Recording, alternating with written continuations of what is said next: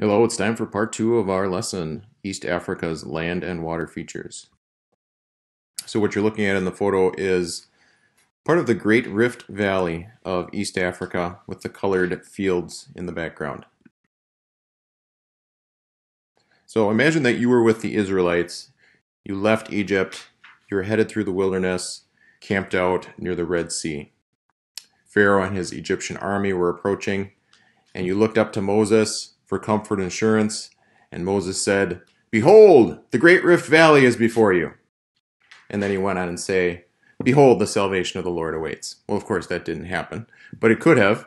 The Israelites were standing in the midst of the great Rift Valley when they were about to cross the Red Sea in the southern portion near the Gulf of Aqaba. So it would have been an amazing thing to see the waters of the Red Sea part, and then to see the Israelites cross, to see the Egyptian army pursue them, and then the waters collapse on top of them, killing them.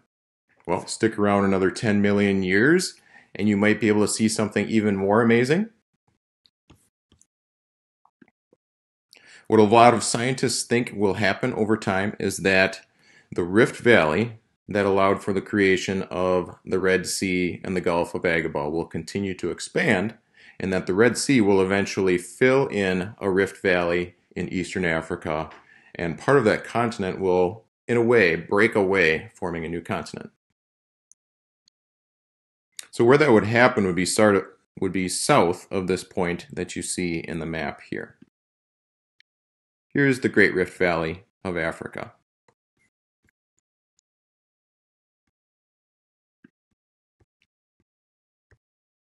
Choose a color that you can see here.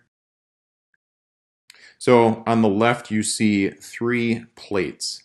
These are parts of Earth's crust, which are separating at different times and at other points in time, rubbing against each other and causing uplift in the land. On the left is the Nubian plate, the African plate. On the right is the Somalian plate. And then to the north, or at the top of your screen, is the Arabian plate. So at various times, they've either been pushing against each other and causing uplift, in which cases geographic features like the Ethiopian dome are formed, and the Kenyan dome. These are highland areas. Or they've been pulling away from each other, in which case large fissures and cracks in the earth are formed, just like in the photo that you saw at the beginning.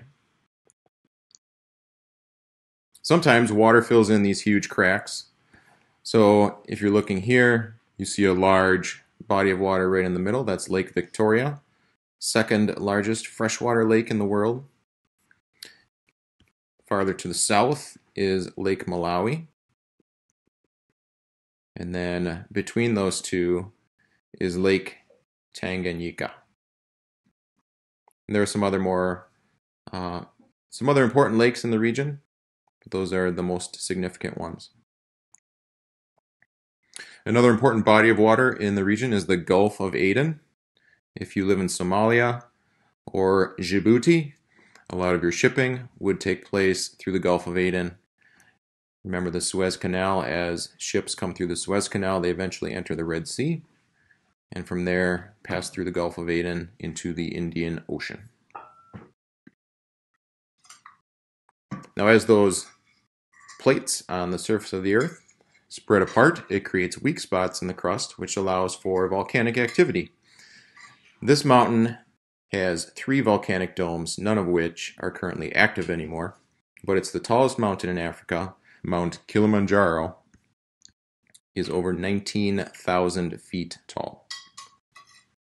So within that mountain area are a number of different climate zones, ranging from semi-arid all the way up to masses of glaciers. Second largest mountain in Africa is also in this Great Rift Valley area, and that's Mount Kenya, over 17,000 feet tall. If you wanted to be a good runner, you could go train in the area of Mount Kenya or Mount Kilimanjaro. It'd be a good workout. So one of the challenges in the area is that people don't know when an area is going to be affected um, by volcanic activity or by seismic activity. So in this case, you see what happened to a roadway in Kenya when there was some seismic activity and the roadway split apart and there was a huge crack in the Earth's crust.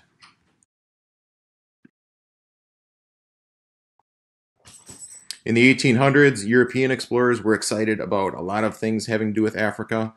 One man named Livingstone decided that he was going to go to Africa and find the source of the Nile River. Well, he got very sick. He never was able to do that.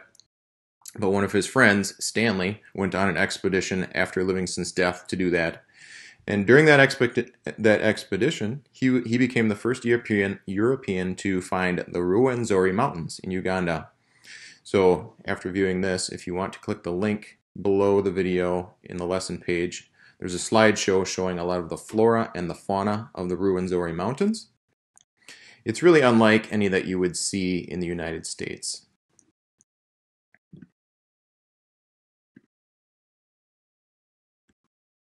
Here's another water feature that's very important to this part of Africa as well.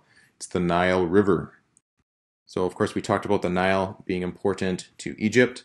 Well, its origins are in East Africa. Its origins come from two major tributaries, the White Nile and the Blue Nile. The White Nile is called that because of all the sediment that it carries, and the Blue Nile is called blue because it looks blue when it floods. So nothing crazy about that, but the White Nile begins in Lake Victoria, down here in Uganda, and the Blue Nile begins in the highlands of Ethiopia. Eventually, Stanley did discover a part of the source of the Nile River in the Ruwenzori Mountains, or what's sometimes called the Mountains of the Moon in Uganda.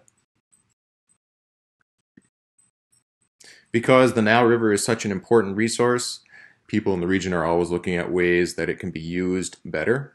One such project that was intended to do that, to make better use of its resources, was called the Sud Project, which started in Sudan in 1983. In Sudan, there was a civil war going on, so that project eventually stopped. But plans are to resume that project, and what it would do is it would create a canal that would allow the Nile River to pass more quickly through a swampy area called the Sud. So right now, what's happening is that the flow of the river is slowing down. A lot of its water seeps into the swamplands and eventually into underground aquifers. So on the one hand, the project would provide more water for areas to the north, in Sudan and Egypt. It would be a good thing that way. On the other hand, a lot of the local people would be affected. A lot of those swamplands that they currently hunt in or use as irrigation for their farms would be affected as well.